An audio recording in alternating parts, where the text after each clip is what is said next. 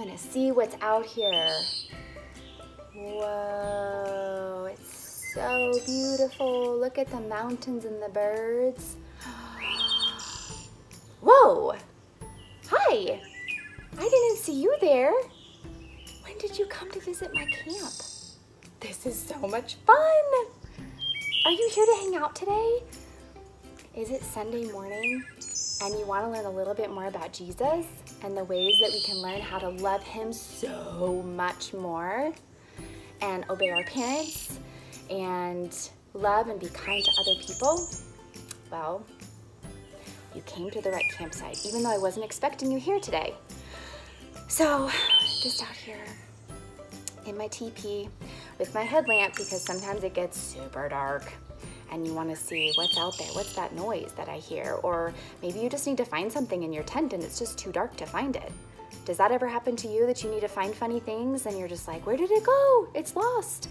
So today's story is all about ways that we can learn to please God well by obeying him. So before we get started, are you feeling like you've got so much energy and you're just feeling all full of the wiggles? Could you wiggle your body?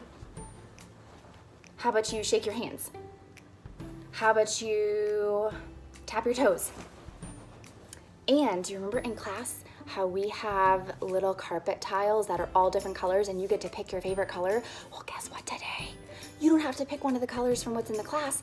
You get to pick what's in your own house. So maybe you have like your favorite little blanket or your favorite little towel or maybe your favorite little chair that you want to sit on. So I'm gonna find something for me. What do I have? Ooh, this right here works. Look, it's like a little blanket that's like for safari animals. It has like, I don't know, some little creatures that look like they're kind of on an outdoor adventure too, doesn't it? So I'm gonna put this under my bum.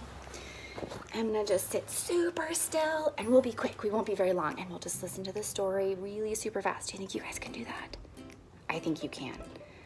I think you can hold your hands in your lap. You could even grab one of your little stuffed friends. I brought my little puppy with me on my camping trip. His name is Fred.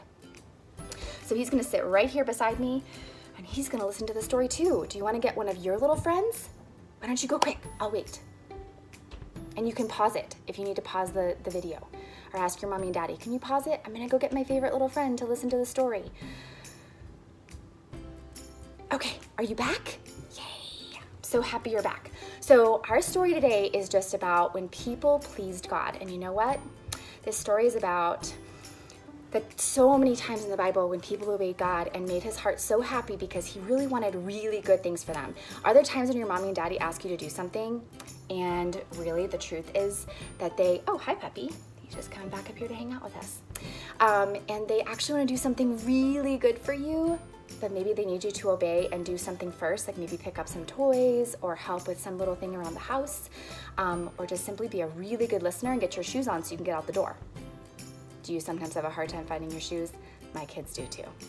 Okay, so today is learning about how we can please God because he wants really good and wonderful things for us. So today, guess what? I packed my bag. Got this great little backpack. It's got all kinds of treasures in it for my adventure. And inside, there's the Bible. Pull out my little Bible. And I'm gonna read from Hebrews 11:6. Can you count to 6 with me?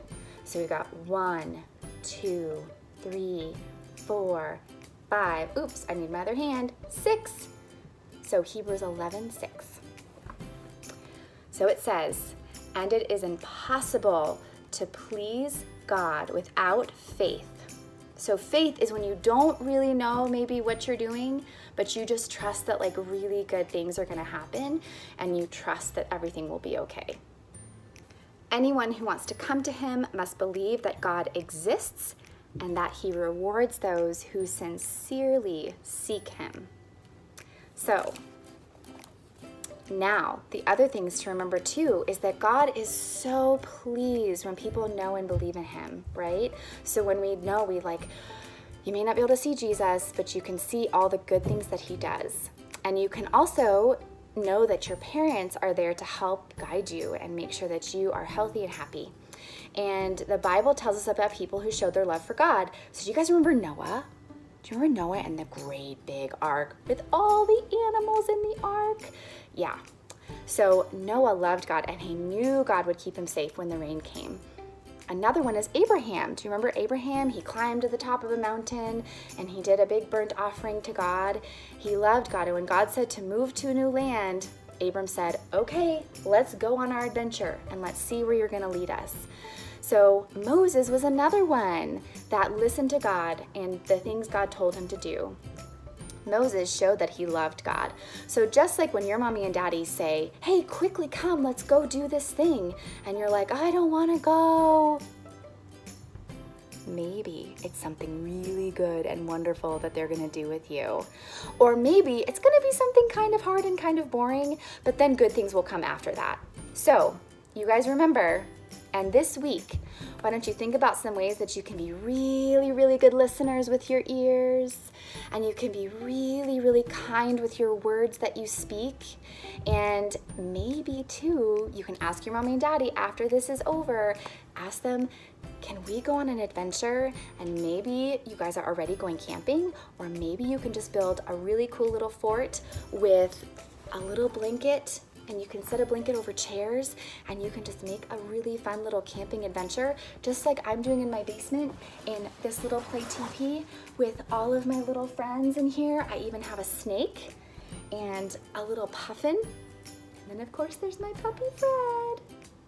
So thank you guys for joining me. Thank you for listening to this story. And let's just say a really quick prayer to Jesus.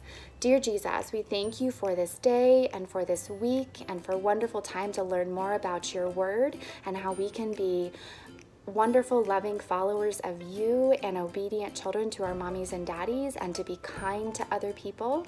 And we thank you that by the things that we do because our heart loves you, that we can please you and make you happy as well. Thank you. Amen. All right, guys, have a great week, and we will see you again very soon. Bye.